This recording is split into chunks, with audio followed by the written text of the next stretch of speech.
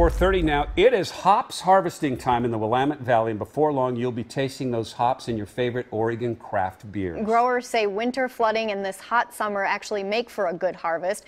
Coyne wants to know what it means for Oregon's beer and our economy. We sent our Chris Holmstrom to find out.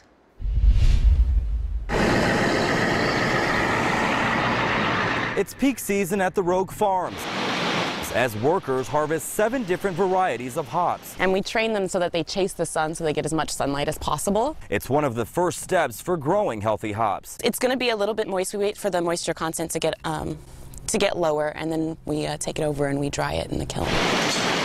I found out that the 4-month process brings in nearly 70,000 pounds of ingredients. You can see this, the yellow in there. This is called lupulin. That's what actually gives the flavor, the hop flavor to the beer, the aroma and the taste. A healthy, ripe hop that's ready to pick and prep.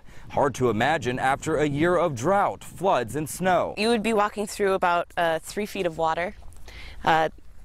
We had we called it the Wigrich Lake. A river that completely flooded the farm back in February. She gave us really moisture-rich soil with all new nutrients, kind of replenishing the nutrients, and that really gave the hops what they needed to survive a really hot summer. In the past decade, the number of breweries in the U.S. has skyrocketed, and so has the price of hops. In fact, the national price is nearly double than what it was in 2004. In fact, I learned in 2013 hops were selling for about $3.59 a pound, compared to $1.88 in 2004. And if you're looking for specialty hops, the prices increased to around $7 to $10 a pound.